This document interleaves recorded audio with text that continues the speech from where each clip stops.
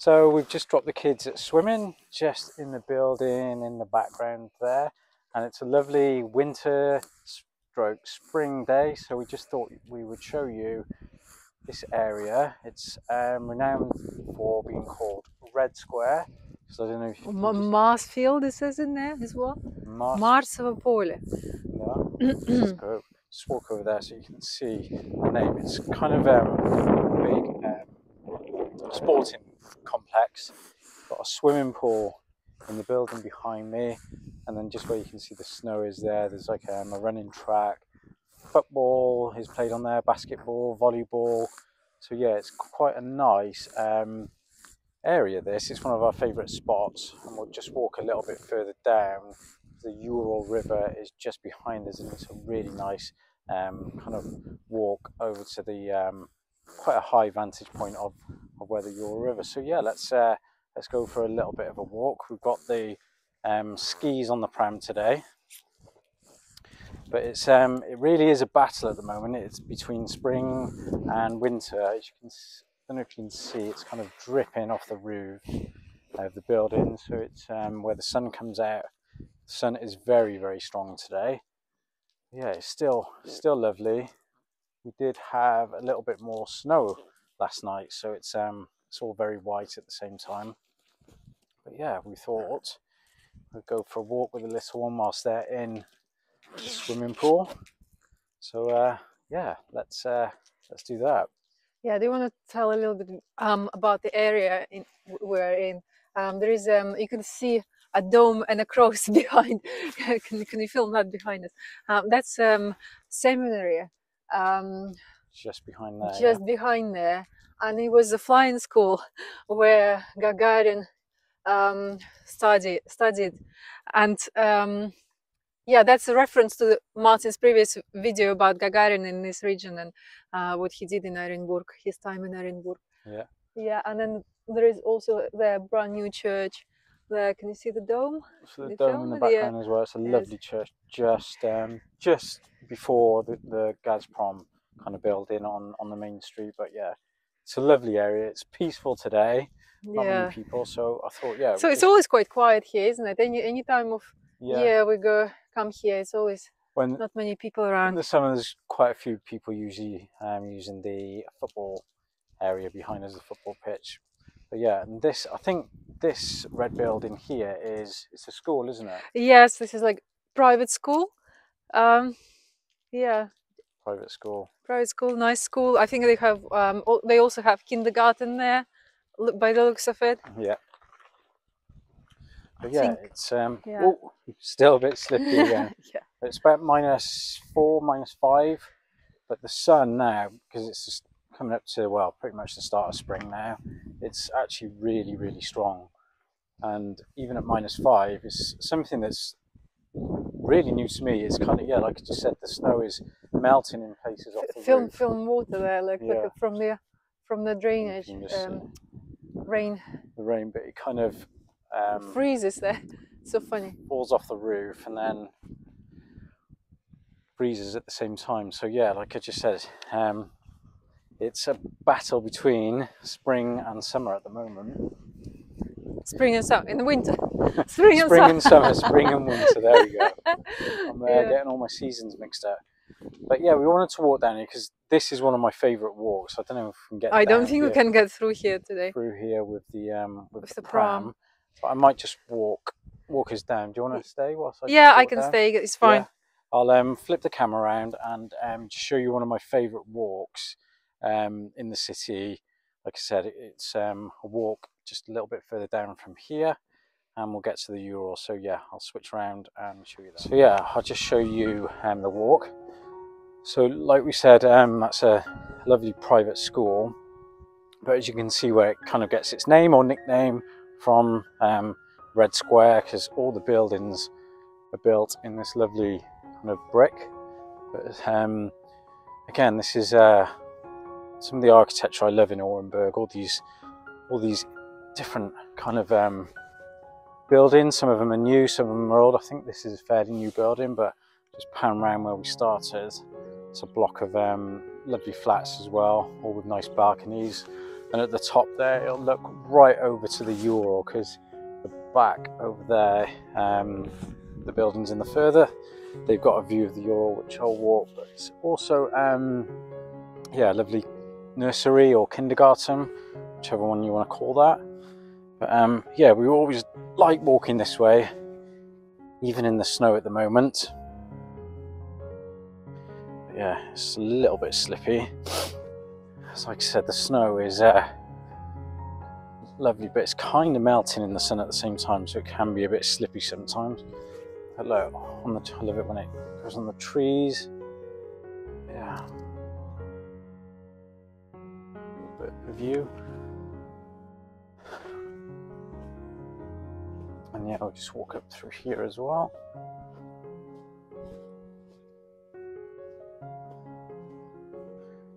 And there's kind of a mixture of pine trees, and I think they're silver birches as well. They look great.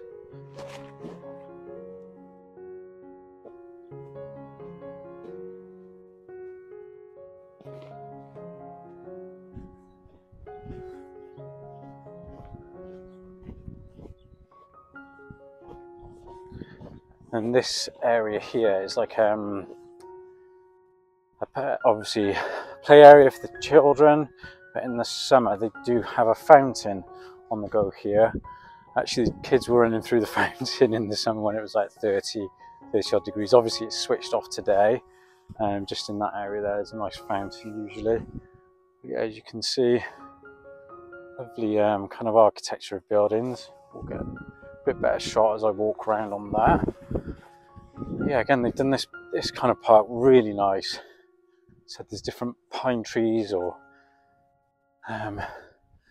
actually some different fruit trees and things like that in here as well, but lovely kind of landscape in here. But one thing I want to do is show you kind of the difference. Obviously it's winter, or the end of winter now, so there's still the snow, but I'll show you this in the summer as well. Show you the kind of contrast. Yeah, that square there is a nice fountain. But yeah, the kids like to come here and play on the on all the children's playthings, the slides and that.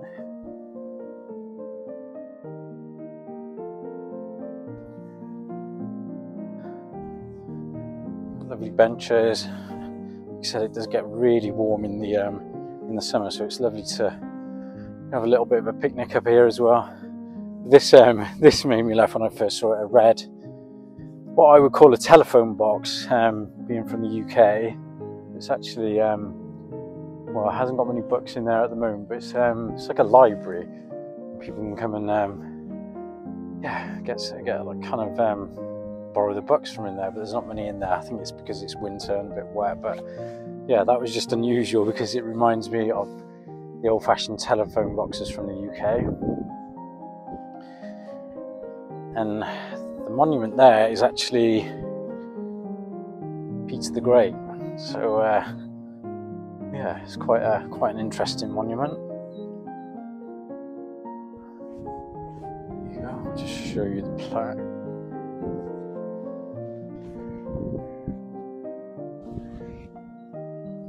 Peter the Great. Bit of St. Petersburg there for you, here in Orenburg. But yeah, I don't know. Again, you can see all the red brick buildings, so yeah, that's where it gets its name, from Red Square, similar to what you have in Moscow. But as we come down now, believe it or not, that's the Ural River, and it is completely frozen.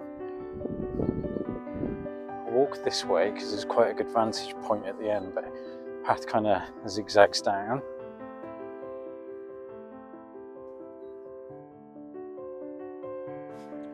It's quite interesting at the same time. I'll pan that way so you can see the view a bit better. But yeah, all that in the distance, in the middle of kind of the trees, is the Ural River, and it is still frozen, even at the coming up to what, the 10th of March. It's still frozen. we'll just zigzag down a little bit more.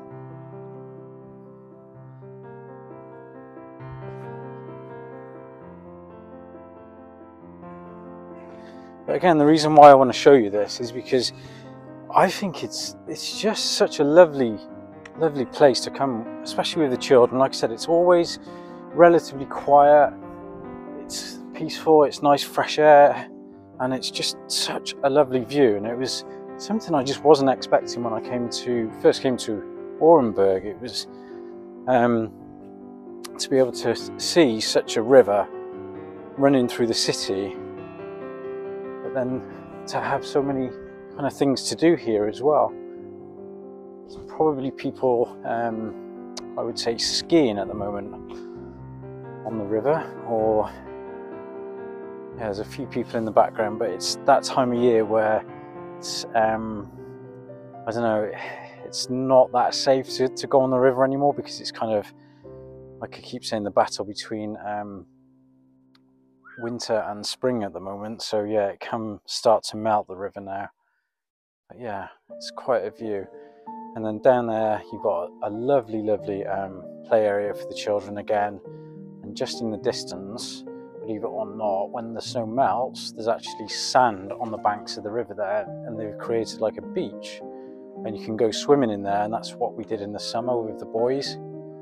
But it's yeah, it's amazing. And also there is a train track that runs down here. It's like a children's train. It's kind of a full-size train in a way, but it's operated the weekends by children. It's obviously not running today because it's full of snow, but again, it's something I'd like to show you in the summer and to show you the contrast. Yeah, I just thought I wanted to show you what a lovely viewpoint. But I think if you look at the trees, if you went about 200 kilometers, carry on, you'd pretty much end up in Kazakhstan. And again, I don't know if you can just see the bridge in the background there. That's the Europe to Asia bridge. So one side is Europe, one side is Asia, which is quite interesting.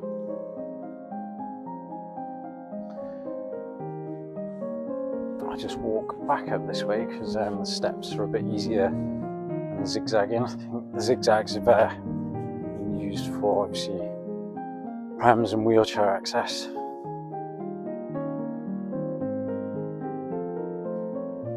Oh, a bit slippy still.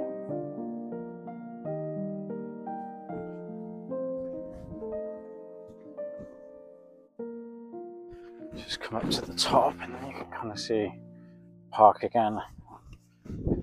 Lovely blue skies today, absolutely stunning. With the sun out, it's so bright with it reflecting off the snow as well. It feels, again, I always say this, it feels like you're on another planet with kind of this experience of the snow and the bright sunlight. But yeah, spring is definitely on the way.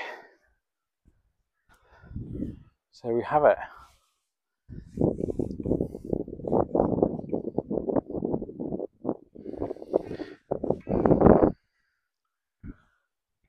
So what I'll do, I'll stop the video and I'll just walk back to the wife, have a bit more of a conversation.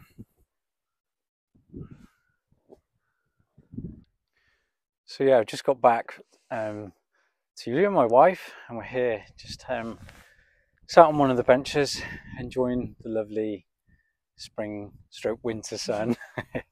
But I think you wanted to say a few things, didn't you? Yeah, I just wanted to mention something I forgot to say earlier, that neither of this was here when I was when I left Russia. So it's all brand new, and it was all built in the last, let's say, 10 years. I would have thought so. So they developed this area very nice. I'm not sure what was here before, to be honest with you. I never kind of wandered into this side of the city, but yeah, it's quite good what developers did in here. Nice, yeah, when you first showed me when we first got here, I was quite amazed, and obviously it's like, oh, it'd be nice to live here, but yeah, I think it's one of the nicest spots in the city centre, especially because it overlooks the river. And I just showed you the nice park in the background. We take the children swimming. It's the swimming club. Yes. Yeah, it's actually not just a swimming club. It's a boxing school. Again, you know, brand new facilities, and they have like some. Yeah, we've seen some competition, fighting competition, like MMA style sort of fighting in there. And well, there's we didn't specifically go to watch it, but it was just going on in there because the MMA is quite big here in Russia. And it's like kids from young age, you know, they training to do like all this boxing, and I don't know the types and sorry, like the difference between them, but it's like basically kids fighting in the ring, and they practice, and the training is quite sort of serious. They get and I think different martial arts as well, don't they? Yeah, that's what I mean by boxing. I mean like all sorts of martial arts. I don't know the differences between them, you know, the rules, you know, like in some places you're allowed to kick, in other places you're not allowed to kick. I don't know. So no, but it was just interesting for me to see kind of what sports were going on in Russia, just away from like your basic football and things like that. But it's there's a lot going on there, and it's it's relatively easy for us to get to. It's not that expensive either, is it? So no. And what I like about this particular swimming club, you know, my kids go to, is that so obviously professional trainer is teaching them to swim, but there is no commitment, so we could just turn up anytime not anytime, I mean it runs on Saturdays, Sundays and Mondays, so any of these days, you know, you could just turn up, pay one-off fee, and they can swim under supervision of a professional athlete swimmer. So it's great, really. I like that, because it's quite hard to commit to anything, you know, like when you have 3 children and it's like constantly one gets ill, another gets ill, you know, we like still can't get out properly, isn't it? So it's like we're at the stage when we can't really commit to any like kids clubs properly, but this format is the best for us, and especially that swimming is so good for you in terms of it's the best physical activity. I mean, for fitness, and for your spine, and after you had the whole week of homework and sitting at your desk. But the boys love it as well. They love swimming, don't they? Like I said, I just showed them that it gives them then confidence to be able to go and swim in that lovely frozen river and lakes that I just showed you. Because it's gets hot here in the summer, so it gives them that confidence of being able to swim. Because it's like I said, it gets hot, and I still can't believe it. We're swimming in the same lakes and rivers that I've just shown you are frozen over in winter. So it's kind of why we're doing it, isn't it? But it's it's just for me to kind of say as well that it's great that what Russia kind of offers, and even Orenburg, this smaller city, in terms of sporting activities for the children. So it's really good. Yeah. But wow, that sun is it's amazing. It's rather hot. It's I think I've described it before. It's like we're on some skiing resort in the Alps somewhere, and it's that kind of bright sun with the snow. It's incredible. It's lovely. So it is, yes, and we're lucky with this snow today, and it's so clean and fresh, you know, pure, you know, like you don't expect clean snow in March anymore, really, isn't it? It's like such a great gift, you know, to wake up to a new blanket, a fresh, clean blanket of snow. Exactly. But it is lovely. So there you go. So we're just going to probably stroll back because the boys will be finishing swimming now. We might just get a shot of them coming out. But that's kind of what we wanted to explain today, really, isn't it? It's kind of expromptu video again, isn't it? You know, we're not really planning our contact, to be honest with you, but just showing our life and what we find interesting, what we see around us, isn't it? Yeah, and like I've always said with the channel, through the eyes of an Englishman, me being and his wife, English / Russian family we are. So it's exciting to us. It's interesting, and as we travel more, as the weather gets better, we'll show you more interesting places, because that's really what we want to do with the channel. is just show you as many interesting places as we can, and things we're doing, the culture, the history, pretty much everything we find well, great about Russia, great about Orenburg, great about the Orenburg region, and hopefully we can travel a bit further in the summer and show you more of this vast, beautiful land, really, isn't it? Yes, yes. And for me, it's also as new as it is for Martyn in a way, because I haven't lived here for 12 and a half years, and everything changed so much. It's like a brand new place, really. I mean, we've shown how much has been built. You know, the whole districts, you know, been built, even in this city. I mean, never mind Moscow and St. Petersburg is probably like unbelievably, like everything's changed completely. And in terms of the way things operate as well, like for example, when I left, they didn't have Gosuslugi as a platform, electronic platform, which you could used to, like, for everything, you know, I mean, to book any service, to get into any government queue, for any passport, health, anything for all your family. Basically, you can control from this app. So we didn't have any of that when I left. So for me, it's also, everything is brand new. So I also kind of keep sort of wondering and just being as amazed as Martyn is. Yeah. Well, and just what you said on the back of like St. Petersburg, we first came there, and I was amazed, like obviously with the architecture in St. Petersburg, but in the city centre and around here, some of the architecture is very similar. Some of the Starlinker designs, which I really love. So it was, I don't know, just kind of when I first got here, it was like, wow, this is quite a vibrant city. It's not the smallest city, but it's not the biggest, but there's an awful lot going on here, and that's why we wanted to show you this video of one of our favourite spots in the city, and then also the sporting activities that are available here. I don't know if you can just see the sign there that shows some of the clubs, I think. Yeah, the Federation of Boxing of Orenburg region. Can I just say a little bit? You know, Orenburg was always we have this famous boxing school in here, and I think we had some champions being raised in here. My friend, my childhood friend's dad, you know, was trainer, and he's still training in this. Like one of the oldest trainers, and I know that he trained some champions in here. So you would have thought, you know, Orenburg is something, again, you know, something like smaller city, but again, you know, there is some twist to it. Always some twist. Well, yeah, especially with the video I put out yesterday about Gagarin and the history of the links he has with this city. It's like, wow, Orenburg. Not many people know of Orenburg, but it has so many links with different things, and it's interesting just to even kind of explore this city in itself. So yeah, but okay. I think we're going to stop there because the little one is I think she needs feeding, so we'll pop her back in the car and then wait for the boys to come back out. How was the swimming, boys? Really fun.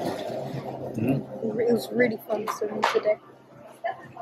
George? It was really good. That's good, you enjoyed it. Well done. What was good about it? We could swim. But yeah, hope you enjoyed our little stroll.